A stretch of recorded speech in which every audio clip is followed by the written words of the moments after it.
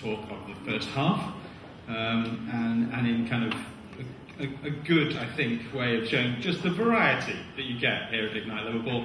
Like, where else would you hear about local history and digital government and then cow STIs?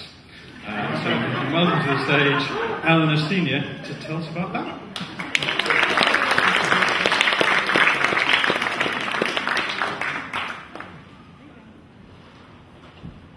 I'm going to talk about my very glamorous PhD topic, which is about an STI that you probably haven't heard of.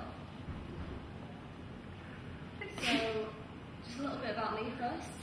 I went to the University of Birmingham where I did my undergrad, and now I'm a third-year PhD student at the University of Liverpool.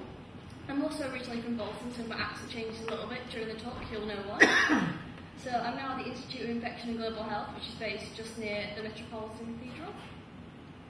So first, everyone knows what parasites are. You've heard of them, things like ticks, lice, tapeworms, and plasmodium, which causes things like malaria.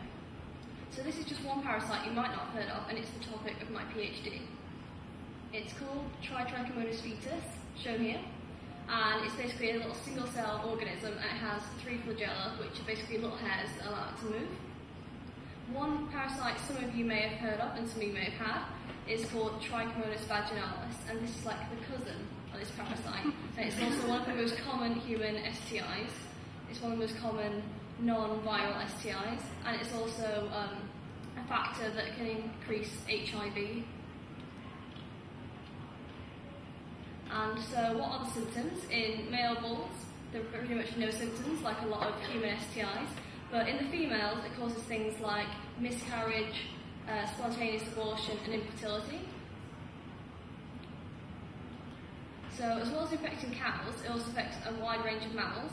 It can infect cats, giving them things like gastrointestinal problems, and it's also a commensal in pigs. And this just means that it lives in the pig's guts and doesn't really cause a problem, it's just kind of there. So this is one map showing some of the incidents. It affects countries all over the world, like the USA, Brazil, Australia, China, places in Europe, basically anywhere that's not the UK, which is very helpful for my PhD. So just going on to America, because it's one of the main countries that this impacts, especially these states, so like Texas, Nebraska and Kansas, because they produce a lot of cows. So I promise I'm going to show you a couple of graphs. In America, there's over 25 billion pounds of beef produced each year, and as you see by the graph, it's pretty stable and even slightly increasing. So that's a lot of cows. Also, meat consumption in the US is definitely not decreasing. As you can see by the top line, which is beef consumption, it's the highest consumed meat in the US. And that's an average of 265 pounds of meat per person. And to put that into context, I weigh about 100 pounds, that's 2.6 of me every year. In milk production, they also produce 97 million metric tons of milk, and as you can see by the graph, that's also increasing. So why is this an issue? This disease can cause up to 50% decrease in calf rates. So when there's billions of pounds of beef and so much milk being produced, you can see this is a huge economic problem.